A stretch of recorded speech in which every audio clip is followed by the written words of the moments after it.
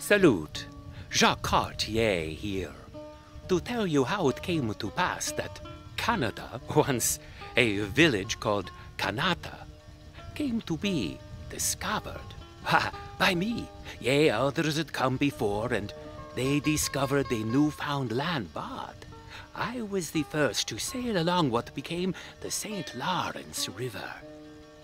Now, on October the 2nd, 1535, I came to a place, a mount in the middle of the river, that the native, the Huron, they called it a Hochlegal, something like that, and, well, we established soon an outpost, the one before that, at what is now Quebec City. That did not work. But I was told by Donnacona, the Huron chieftain, that there were riches in the land, especially near a place called Saguenay. So he took me on an exploration. But to be sure that the king would support future explorations, I took the chieftain, Donnacona, back to France to meet with Francis I.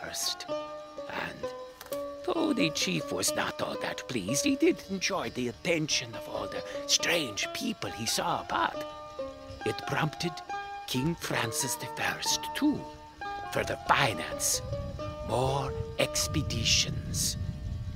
And eventually, it led to a rich trade in furs about Canada. We called it Canada, though it comes from a Huron word, Canada, for village. But it is no village, this Canada. It is a vast, rich country. And I, Jacques Cartier, am proud to have been an early explorer. Au revoir.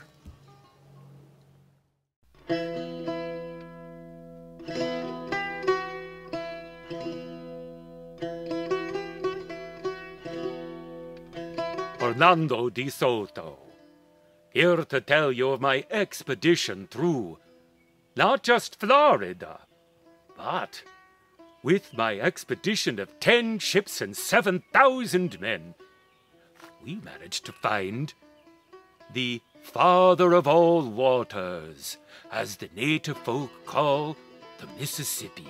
I called it the Rio Grande, it was such a large river. Now before that, I provided ships and support for Pizarro. But when it came time for me to, well, seek my own fame and fortune, I decided to follow in the footsteps of Ponce de Leon and explore Florida. And we came upon land and then traveled through many, many places that now have names like Florida and Georgia and Alabama and Tennessee and Louisiana. This was in 1538 to 1541. And there, at the headwaters of the Mississippi, I suffered from a terrible infection, and soon it took my life. But exploring through those lands, from 1538 to 1541, why, I was among the first Europeans to put foot upon what is now the United States of America. And that's a story of yours, De Soto.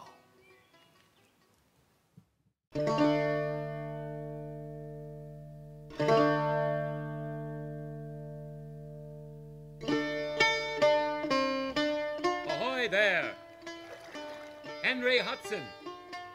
Abandon abandoned in the bay that now bears my name by my former first mate.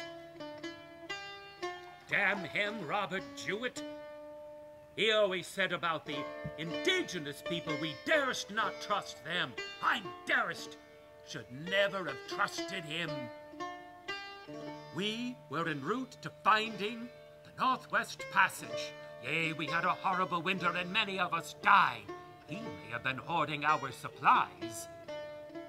But earlier, in 1609, we together explored a river of many mountains. It now bears my name. And yea, though John Coleman took an arrow through the neck, and we had to fire our cannon to escape, we found it to be a beautiful land filled with thick trees and flowers. My son John suggested we claim it for the Dutch East India Company. Indeed, we did. But now look at my fate. Here, in what's called Hudson's Bay. But along the river that I explored, it became a colony of the New Netherlands, and later a colony of Great Britain, and then a state, part of the United States. And that river, why, it's majestic, mysterious, launched the American Revolution. A revolution in industry, in art, and in the environment. And though my fate, to be cast away, maybe to appear in the Catskill Mountains, in a game of ninepins, drinking some strange brew, but there it is. At least I know the fate of my explorations opened up lands for many, many people. Now, to live. That's one of many stories concerning Henry Hudson. Where should I go?